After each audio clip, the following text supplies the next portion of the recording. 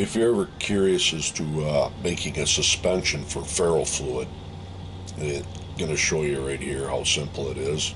You're going to need a glass jar, some ferrofluid, and some 70% rubbing alcohol. The glass jar, just make sure it's clean and a good sealed top and preferably square sides. It should be a good holder for it. Now this ferrofluid, I picked this up on eBay for, I don't know what it was, probably $25, $30, and it's actually, there's 4 ounces there. It's very high quality. I tried making it and that didn't work so well.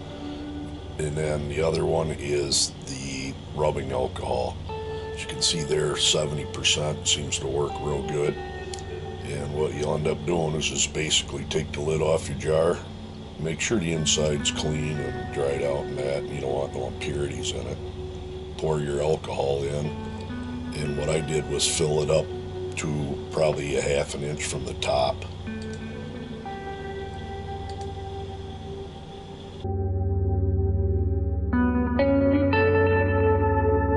Once you got that done, just take your ferrofluid, and I got a nice little squeeze top on it, which helps me from keeping making a mess all over the place, because this stuff is pretty messy.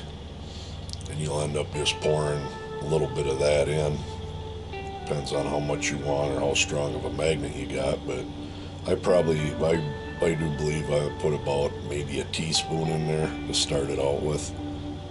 And this does work pretty good as far as keeping the ferrofluid suspended to 70% alcohol. You get all that done, just put your lid back on. And right here I got a pretty good rare earth magnet as far as just to test it out and see how it does. It's decent pull, nothing special, probably about a $3 magnet.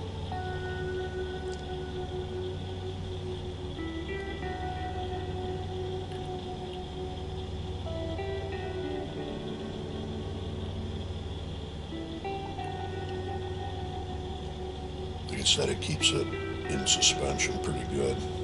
Keeps the side of the glass clean, and if you were to just use water or actually no suspension at all, it'll cloud the side up so bad you won't even be able to see it.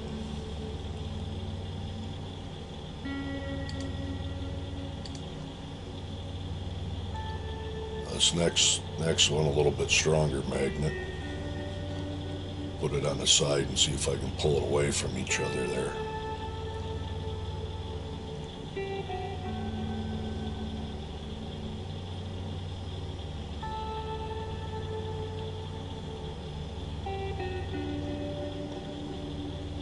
Works pretty good.